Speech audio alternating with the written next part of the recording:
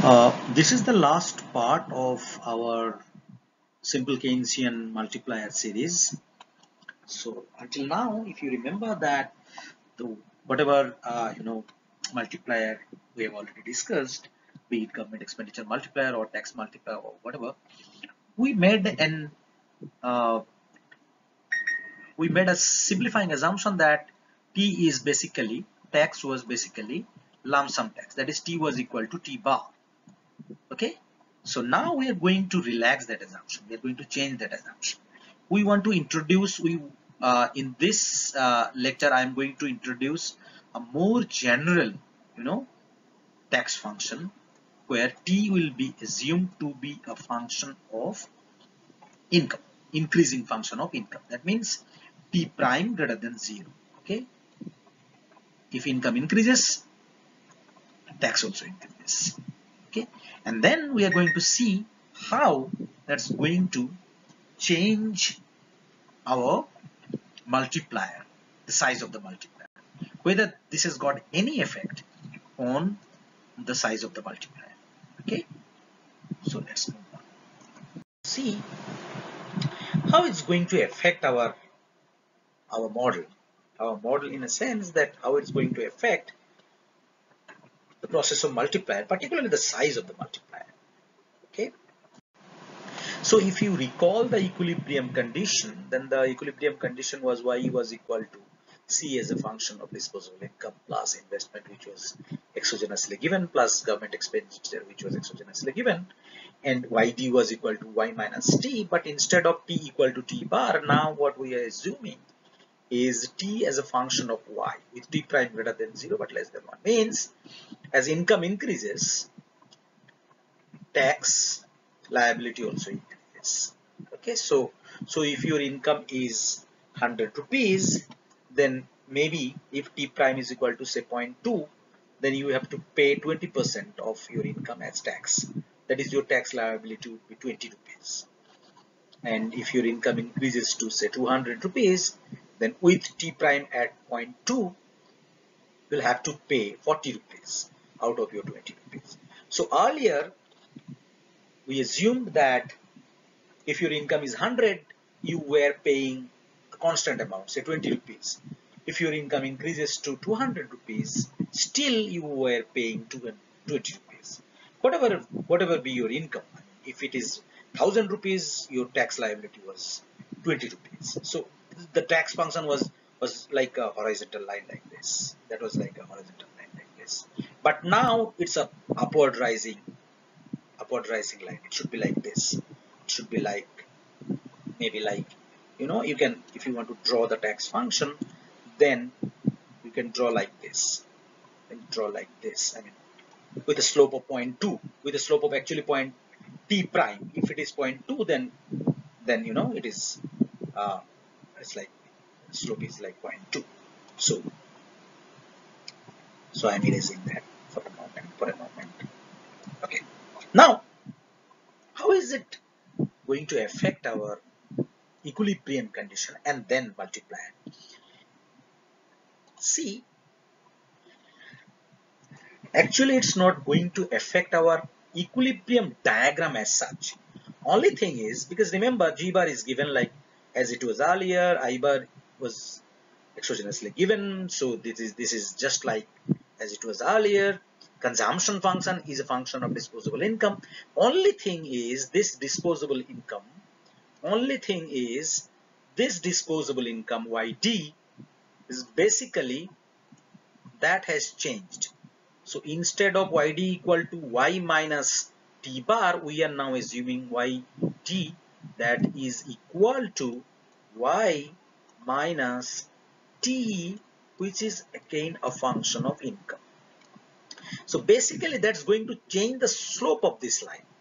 Okay, but essentially it's going to be like just like an upward rising function with a positive intercept here.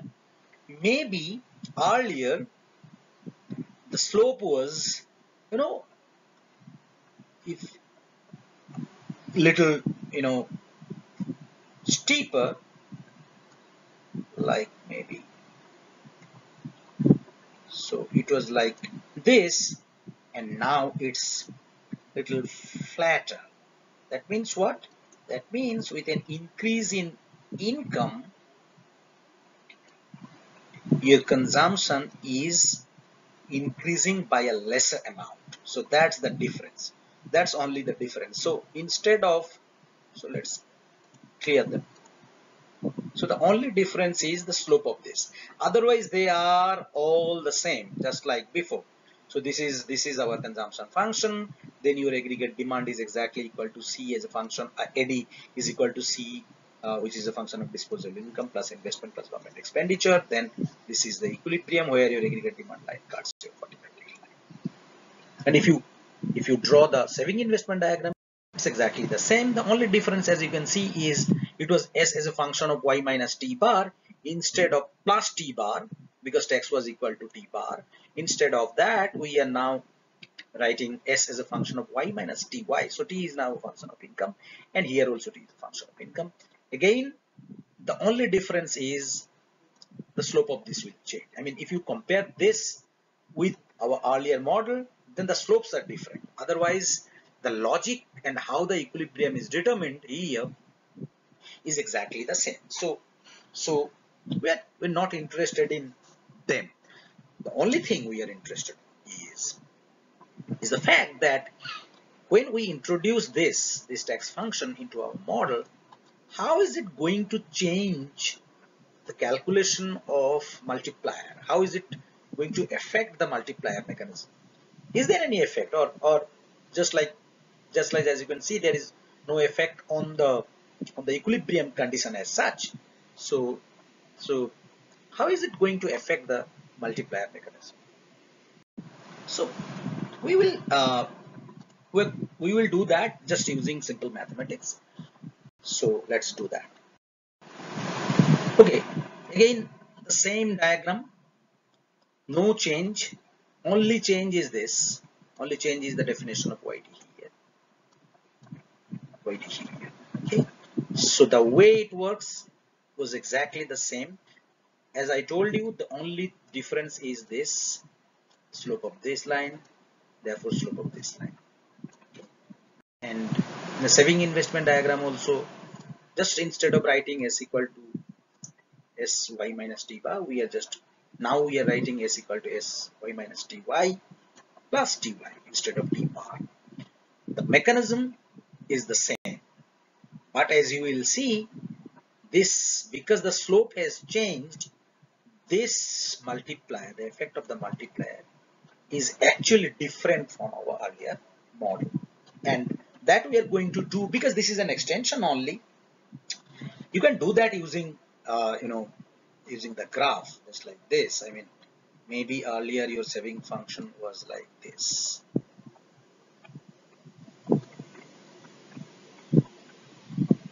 Sorry, saving function is going to be more flat. So earlier it was like this. Now it's like the new one is like this. As I told you, the only difference is when we assume t as a function of t was t bar, so that time maybe the saving function was like this. So if this is the initial equilibrium, then actually the multiplier was bigger, because earlier the income was supposed to increase up to this point. But now, because of the introduction of this tax function, here the multiplier has reduced. Now the income is increasing up to this. Okay, but this is not clear until now why this is happening. We will explain this, why the multiplier value of the multiplier is falling. We will explain this using simple mathematics and logic also. Here we are assuming that C prime as earlier was 0.8. 80% of your disposable income you are going to consume, and T prime is 0.2. That means whatever be your income, you have to pay 20% of that to the government. 0.2 means 20%. This 0.2 is basically T prime. So if your income is 100 rupees, you are going to pay 20 rupees. If your income is, 200 rupees, you are going to pay 40 rupees, and so on, like that. Now,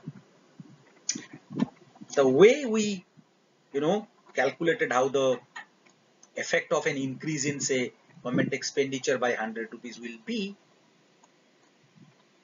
just like before, just spot the difference. What is going to happen here is, initially, because government expenditure has increased by 100 rupees, this is the direct effect. Initially, aggregate demand will increase by 100 rupees, and therefore income will increase by 100 rupees. But as income increases by 100 rupees, earlier in our earlier model, what was happening is that out of that 100 rupees, the consumers were consuming 80 rupees. 80% of 100, that is 80 rupees. So the first round was 80 rupees consumption increase, and therefore aggregate demand increase was 80 rupees. But now you will have to pay 20 rupees from that 100 rupees first to the government, and this remaining 80 rupees is your increase in disposable income, and you will increase your consumption by actually 80% of that 80 rupees. So what we are writing is 1 minus 0.02, that means 100, this 100 minus 0.2 of 100. So this is basically tax. 0.2 is your tax component. So 1 minus 0.2 is your disposable income. This is your disposable income. This part is actually your disposable income, and you are consuming 80% of that. So this is the induced consumption in that round, and that will go on, because if income increases by this amount in this round, then the next round, what will happen? Whatever income increased in the previous round, that is this one, within second bracket, this part, 1 minus 0.02 will go to the government as tax, and the remaining part you will consume. Okay? So this is how it works. And then in the third round, whatever income increased in the second round, that is this part, that part is coming here within the second bracket. Okay, that part is actually coming here, and then out of that you are paying 20% as tax, and that part, out of that part, you are consuming 80%. So this is how it works. So if you compare this with our earlier model, this item, this term 1 minus 0.02 was not there, it was absent there. This 1 minus 0.02 was not there, because there was tax, but tax was not a function of income.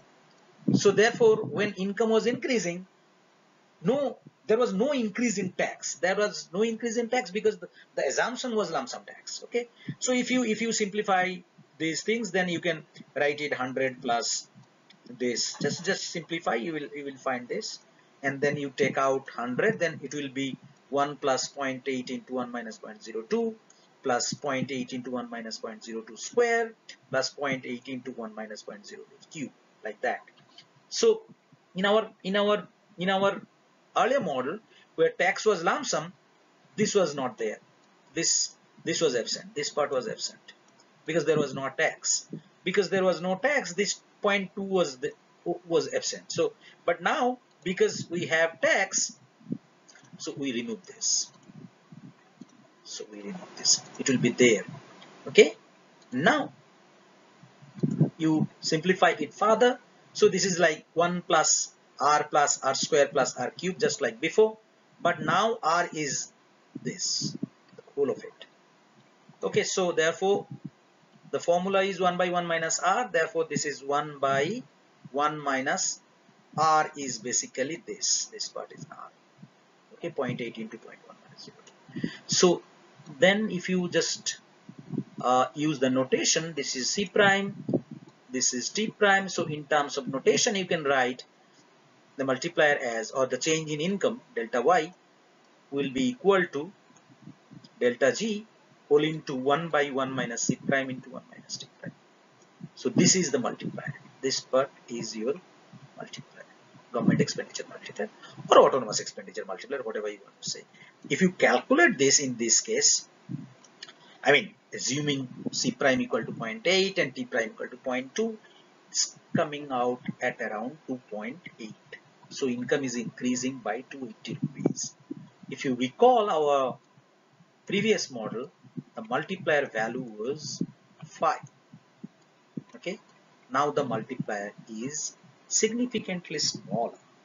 So now, as I was telling you in the previous slide, that the multiplier value actually is lower when tax is assumed to be a function of income. Let me explain why this is happening.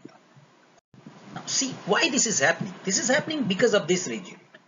This is happening because of this reason. The reason is earlier there was no leakage. Earlier when the direct effect was there, income increased by 100 rupees, and so 80% of that income was going to consumption. That is 100 rupees out of 100 rupees, 80 rupees was going directly to the consumption. But now there is a leakage of 20 rupees. The government is actually taking 20 rupees out of that increased income of 100 rupees. And so there is a leakage. So consumption is basically increasing by 80% of 80 rupees. That means it's basically increasing by 64 rupees.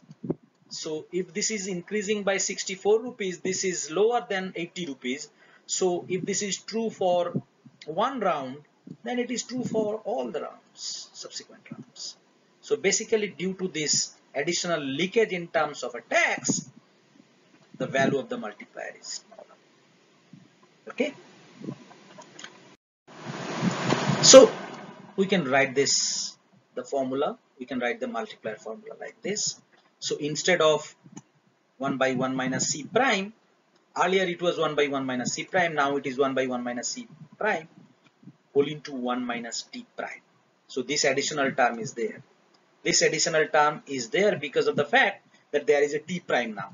Earlier actually there was no T prime was equal to 0. If you put T prime equal to 0 here, you will find this for T prime equal to 0, the multiplier is just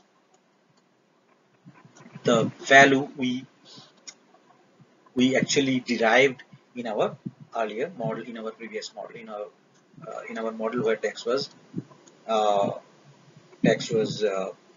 lump sum.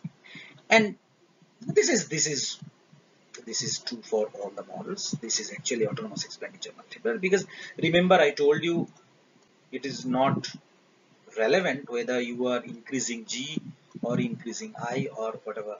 Any increase in any autonomous expenditure component will have the same result. So what is the result? The result is basically, okay, before that let's derive it just using mathematical expression. This is the equilibrium condition.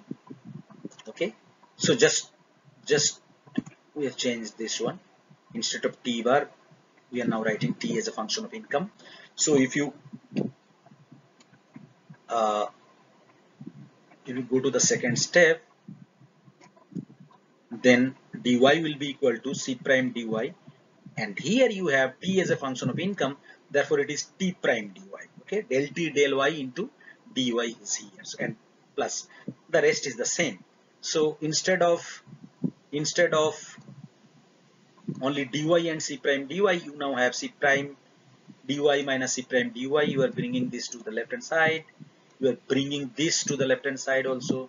That means C prime into T prime into dy, that is equal to di bar plus dg bar, and then you can just arrange things to write this way: 1 minus C prime into 1 minus T prime into dy equal to di bar plus dg bar. If you are interested to find out government expenditure multiplier, keep dg, put di equal to 0. If you are interested to find out investment multiplier, keep di bar, put dg bar equal to 0, just like that. So because we are talking about government expenditure multiplier, so let's put di bar equal to 0 here, and then this gives 1 minus C prime into 1 minus T prime dy, this is equal to dg bar, and therefore dy is equal to 1 by 1 minus c prime into 1 minus t. So this is the multiplier. This is the multiplier in a model, in a simple Keynesian model, where we are assuming tax as a function of income. So this is how you derive multiplier using simple mathematics. Okay. Now you compare the, I have already discussed this actually. So basically, if you now compare the multiplier in this model where tax is a function of income and where tax was lump sum, if you compare them, you can clearly see that the multiplier now is less than in size than the multiplier when tax was lump sum, because t prime is less than 1. Remember, if this is less than 1, then basically this portion is also less than 1, then you are actually multiplying a fraction with a fraction in the denominator, and that too after a negative sign, so that is going to reduce your size of the multiplier. So I have already explained why the size of the multiplier is actually less in this model than the earlier models where tax was actually a lump sum one, t was equal to t bar.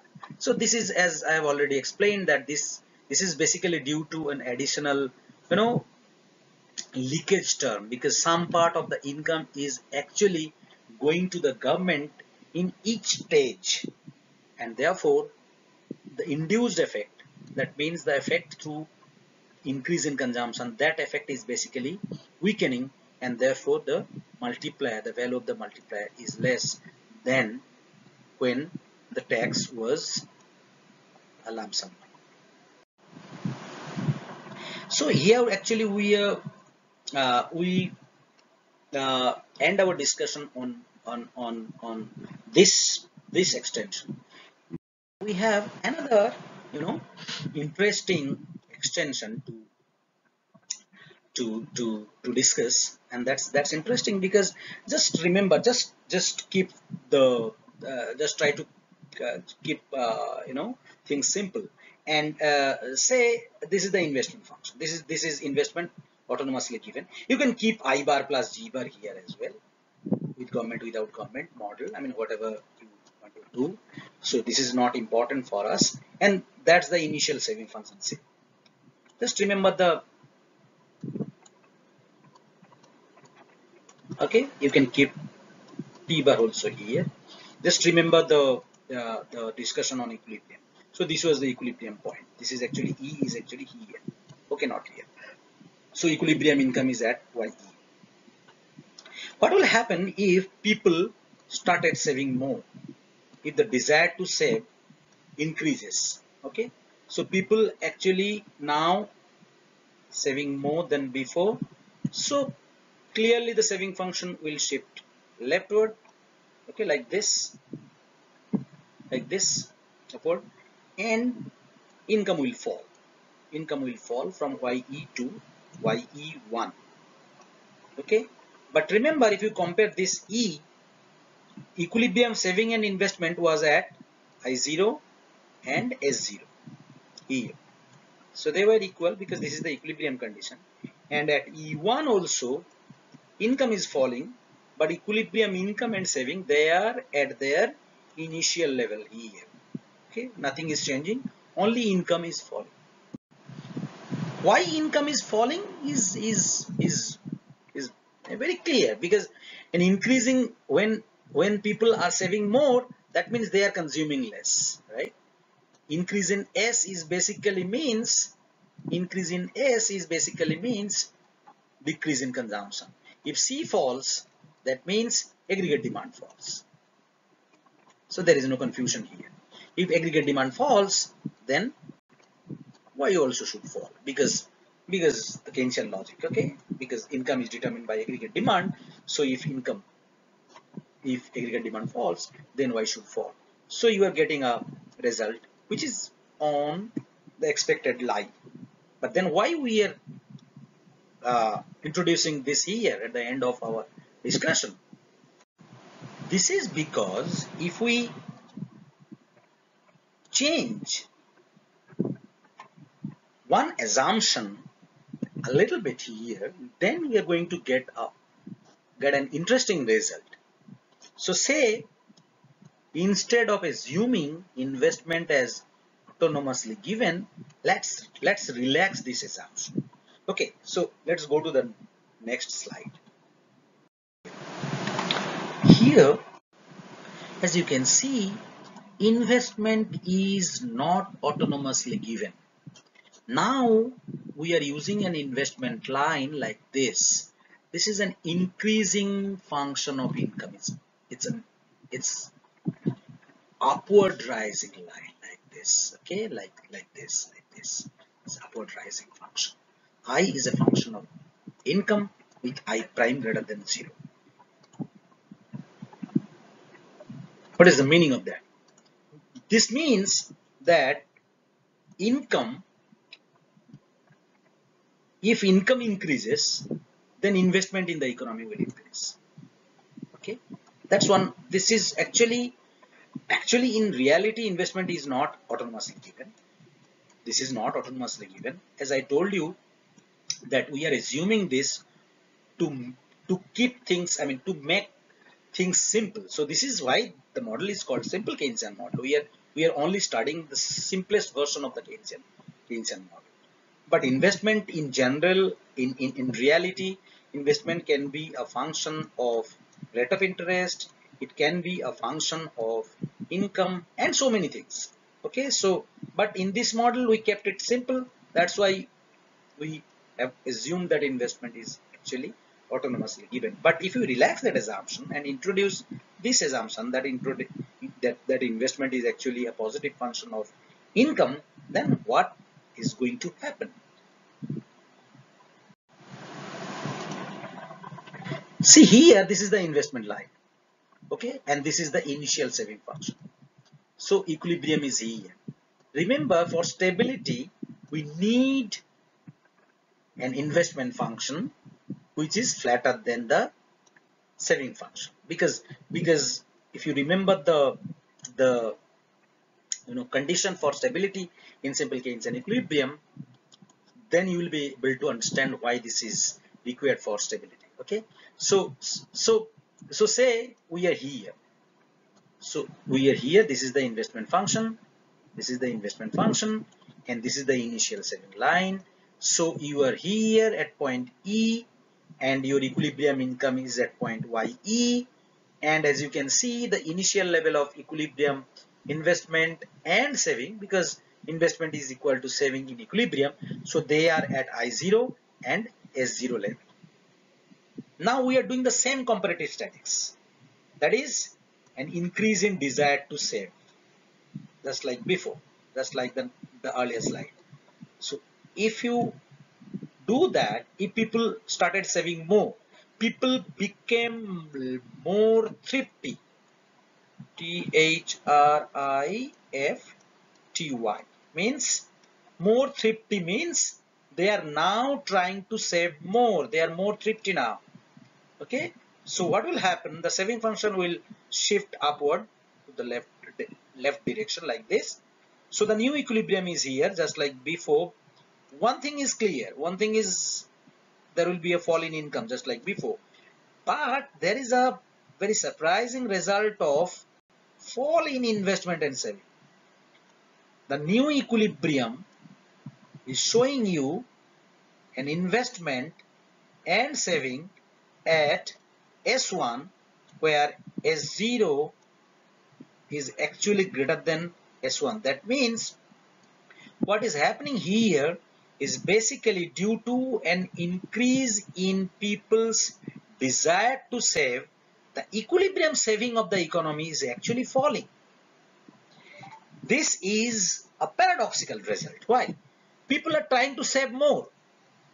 So people's desire to save has increased. The thriftiness has increased. But at the end of all, what we are getting is basically total savings of the economy has fallen. So this is just contrary to what you would expect, because people are trying to save more, but total savings is falling. This is why this is called paradox of thrift. This idea is called paradox of thrift. This is a paradox, apparently a paradox. I mean, we can explain this, but this is basically the statement is an increase in desire to save reduces equilibrium saving in the economy. People are trying to save more, but that is basically reducing the equilibrium income in the economy. So that is a paradox, which is called paradox of thrift. Now let me explain why this is happening. Why this is so? I mean, why this is happening? This is happening because of this investment function. This is happening because of this investment function. That means when actually what is happening here, because investment is a function of income, when there is a fall in aggregate demand due to this increase in savings, and therefore there is a fall in income, so investment, because this is a function of income, investment is falling. Okay, and as investment is falling, because in the new equilibrium you need investment equal to saving, therefore saving is also falling. This is how you can explain paradox of thrift in a simple way. Okay, so this is what we say paradox of thrift. This fall in income is not, unexpected. This we know why this is happening, because people are saving more, therefore people are consuming less, and therefore aggregate demand is falling and income is falling.